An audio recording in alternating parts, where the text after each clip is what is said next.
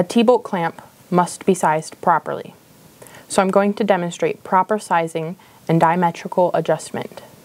This is a 4.5 inch nominal diameter clamp on an aluminum block of 4.5 inches in diameter.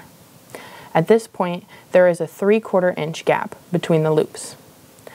A clamp will go up to a maximum size of 4.59 inches and go down to a minimum size of 4.28 inches. At this point, when a clamp is tight, the loops should not touch even though they are close. An example of bad sizing would be where the loops actually touch. At the other extreme, an example of bad sizing would be where you cannot get the nut started. So once again, we have maximum, nominal, and minimum.